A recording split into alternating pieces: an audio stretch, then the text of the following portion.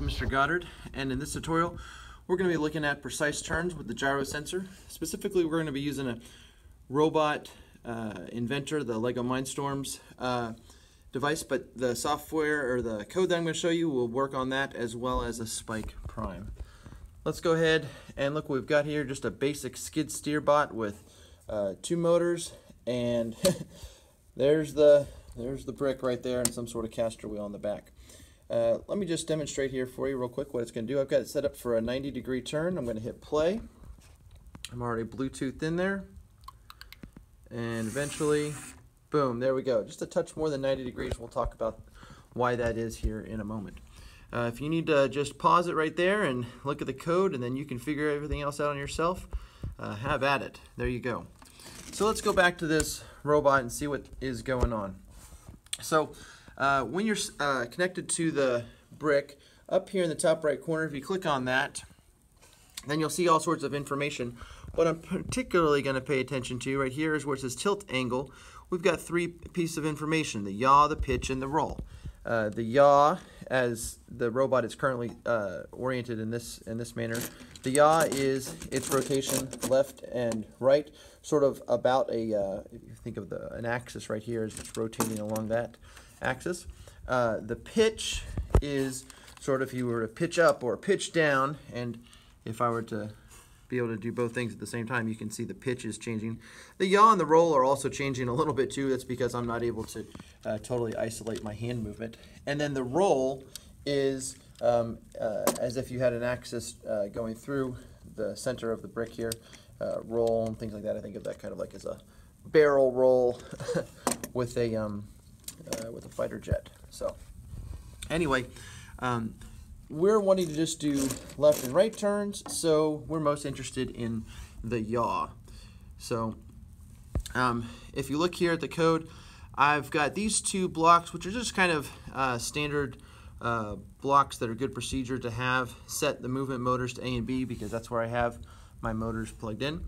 I've got my movement speed set to 50%, though I'm going to customize that later. And then this little guy right here, set the yaw angle. So I found that down here with the sensors, and then you've just got to find the one where it says set the yaw angle to 0. And I like that because then that'll do is that will reset no matter what orientation the robot happens to be. It'll be that orientation right there is going to be 0 at that point in the code. And then I have a code here. I like pivot turns where one wheel is moving and the other wheel is stationary for lots of reasons. You watch a video, hopefully I'll make at some point, on the 3 types of turns: pivot turns and 0 radius turns and arc turns. But I like pivot turns, and I've got motor A going at 50% and motor B going at 0%. And what that's going to do is that's going to cause this motor, let me turn it off here, to start spinning so it does a nice pivot turn there. And so that's going to start going, and you might say, where's that code? That start moving at this percent, this percent. I don't see that over here in my movement code, and you won't, because by default, the Mindstorm software and the Spike Prime software does not have that particular block, the start moving at percent to percent, in the movement. What you've got to do is you've got to go down to the far bottom left corner here and hit this the show blocks extension, and you've got to click on the more movement motors, and when you click on that, then that will create a new option which allows you to scroll all the way down here, and you can see the more movement bricks, and there it is right there. Same sort of thing going on with the robot Inventor software. You've got to click on more movement extension, and then you'll see that right down there. That's the brick that I like. So then this right here is the really special brick. Wait until, and then I have a green hexagon brick inside there, something greater than 90, and then I put yaw angle. So let's do that. Look at this one at a time. So the wait until block is here in the control section, and then you can see it's got a hexagon code. And then inside that you can see I have this green hexagon, so that's over here in the operators. So click on operators, and I clicked on the greater than, something is greater than. So I did the greater than, and I put 90 since I want to do a 90-degree turn. And then I've got this blue variable block. Now it's a variable, but it's found within the sensors because it's a variable related to the sensors. And so I look up and down here, gesture, orientation. Where is that? Pitch angle. Wait a second, it's not yaw. Oh, that's okay. It's this one right here. It's this rounded rectangle one. Now the default shows pitch, and I don't know why, because I don't really use pitch a whole lot. So if you click and drag that block, which I'm not sure why it's not letting me do that right now. Let's just see if I can. There it is. Oh.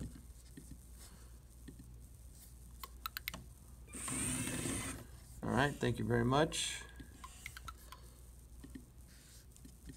And it's not wanting me to grab it right now, but okay, that's interesting. Maybe I don't have a spot to put it. But the point is once you grab that, then you'll change it from pitch over here to yaw. And then we'd say yaw greater than 90. Now, I ran the code again. You can see it there. And I'm going to go up here and inspect. It shows 95. Wait a second. Why is my yaw at 95? I said greater than 90. Well, 95 is greater than 90, and so that's what happened. The thing is that the robot turned so quickly. Oh. The robot turns so quickly, so it started off here at 0, and it's turning, and while it's turning, it's checking the yaw angle. And at some point then, when it finally realized, when the sensor finally kicked in and said, hey, I'm greater than 90, the motor was still moving, and it moved just enough more by the time it got the stop command that it had not only hit 90, or actually hit some number greater than 90, but it actually hit 92, 93, 94, 95, and it stopped there when it was finally at 95. There's a couple of ways around that. Maybe I'll document some of those in a later video, but you can think about ways that you can maybe get this to stop if you want to stop precisely at 90. You can think about that. Now, I will tell you, it's very hard to reliably and in a very short amount of code stop exactly at 90 every single time. In my experience, if you're plus or minus 2 degrees, then that's normally good enough to do whatever you need to moving around. But if you need more precision than that, there are some interesting ways you can do that. So once more, there you go, and we'll stop the code. Run it one more time. Oh, and you can see I've got my hand there blocking it, and it will continue to block it. And so that's some really good code. That robot will continue turning until it hits that 90 degrees. And that's why this gyro turn can be so good. Once again, that code is almost identical. This is the Spike Prime edition of the code. Hope you like that. As always, like and subscribe, and I'll see you next time.